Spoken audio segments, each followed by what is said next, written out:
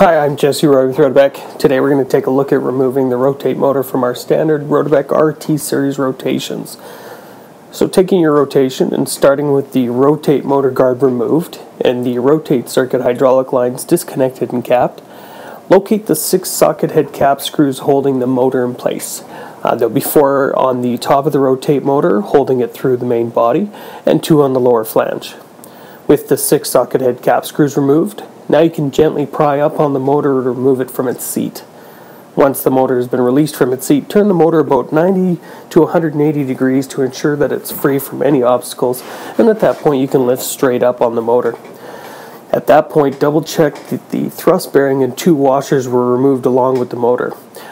If they're not on the base of the pinion gear, take a look inside the cavity of the rotation as they may still be remaining inside. For reassembly, start by seating the first washer in place at the base of the pinion shaft support.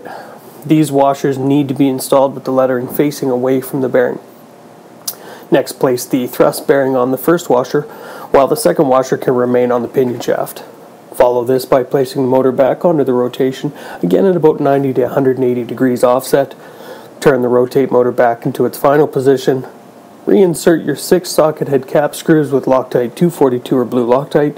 Tighten, then torque to 40 foot-pounds, starting with the 4 on top of the motor, followed by the 2 additional screws on the flange.